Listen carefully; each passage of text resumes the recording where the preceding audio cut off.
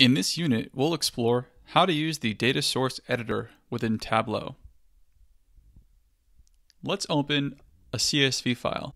In this example, we'll be using the laptopsales.csv file.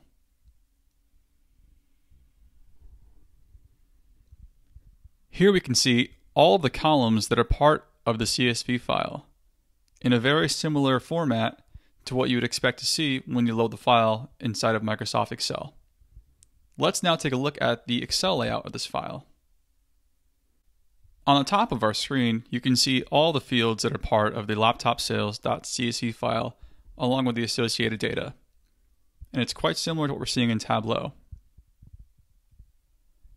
Tableau is actually smart enough to assign each of these columns into their proper format. For example, transaction date has been loaded into Tableau as a date field. We could see that by the date icon right here. The product has been brought over as a plain string. So wherever we see the ABC, that signifies that this particular field just contains characters. Next up, we have price. This is actually supposed to be a dollar amount field, but because we didn't have a dollar or decimals in our source, Tableau just brought it over as a raw number. Next up, we have two more strings, followed by a city, state, and country. And if you look closely, you can see that Tableau has actually assigned these to geo-coordinates because it's smart enough to know that this city and state have associated lats and longs. You could actually ignore the K and L columns in our source as Tableau dynamically generates the coordinates for our city and state. But because of our source file already contains this, we can just leave it as is. And again, more date fields. So let's say, for example, that we wanted to update our price to actually be a dollar amount with decimals.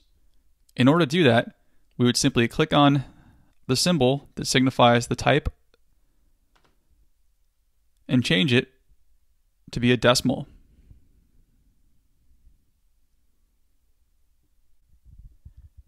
And we actually will be adding in the dollar sign on the front end of Tableau.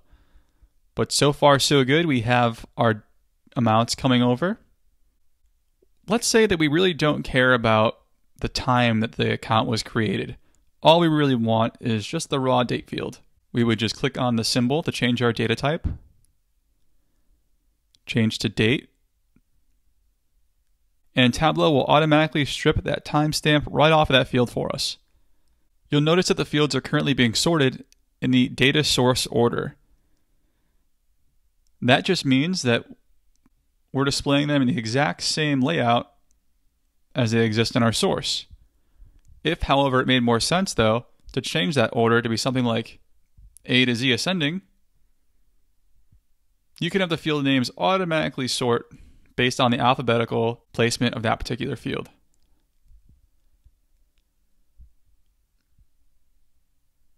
And currently we're seeing 998 rows. That's exactly how much this data set contains. You could change this to be more or less. For example, only show 25 rows. And don't worry about the number of rows that you're displaying. That's just for your own previewing ability. That's not going to limit the data set that we're actually pulling into Tableau, just so you can scroll down quickly and preview your data.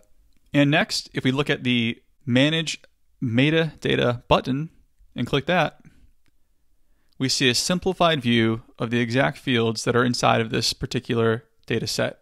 We're not seeing any values. We're simply seeing the field names along with their associated source. And in this example, it's a CSV file called laptop sales, and Tableau references that as our table. So our tables are fields, and the remote field name is actually the file name within the CSV file, and the field name is what Tableau uses to describe that field. And the field name can be renamed inside of Tableau easily. This concludes the unit on exploring the data source editor. Let's move on to the next unit.